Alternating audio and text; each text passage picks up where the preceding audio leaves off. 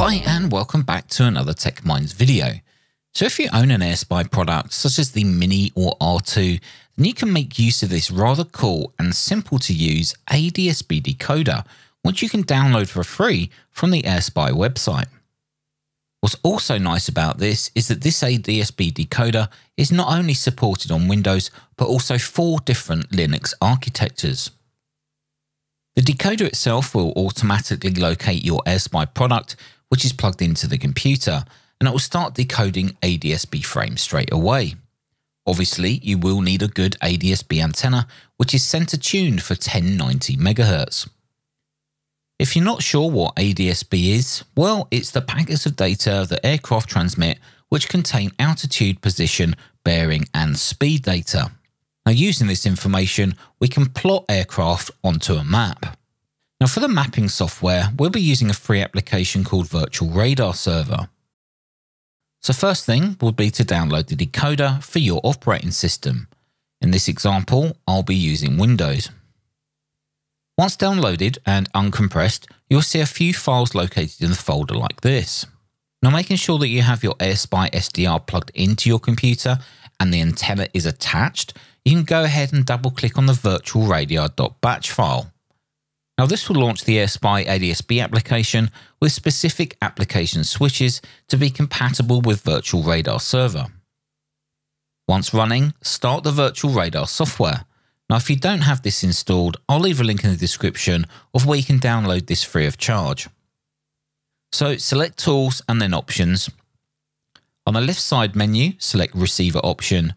Here you'll change the format to AVR or Beast, and in the port box, you'll enter the port number 47806.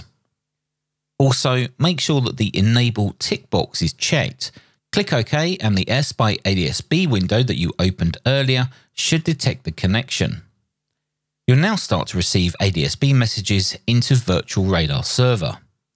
So at this point, we're now ready to open the web browser to start tracking aircraft. Now, if all is working okay and you have a decent enough antenna, you should now start to see aircraft plotting and moving across the map. Now, what's really nice about this solution is that it's just so easy and simple to use. Obviously, you do need an AirSpy product to use this particular software, but it works extremely well and is quite highly recommended if you have an AirSpy product. If you don't have an AirSpy product, then you can see some of my other videos where I've talked about Dump 1090 that supports RTL SDR. Now, while looking in the AirSpy ADSB application folder, you may have noticed some other files, namely the FlightAware batch file and the actual AirSpy ADSB.exe file. Now, as mentioned before, we started this application using the Virtual Radar batch file. This is because some of the required application switches at launch.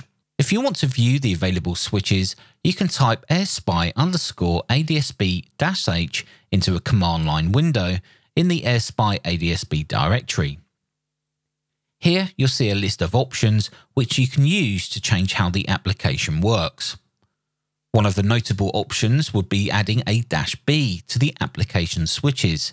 The bias T would then be enabled on your AirSpy SDR. Now, this is important, especially if you're using an inline low noise amplifier that requires power, or if your ADSB antenna is active and requires power to fully operate. There's also an option to select a specific AirSpy product by serial number.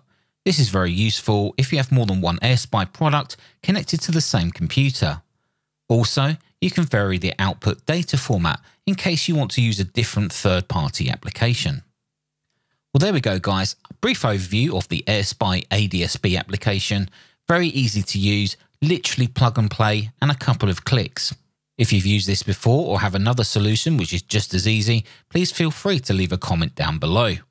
Now, if you don't own an AirSpy SDR just yet and you're thinking of getting one, then Moonraker have a couple of bundle deals available.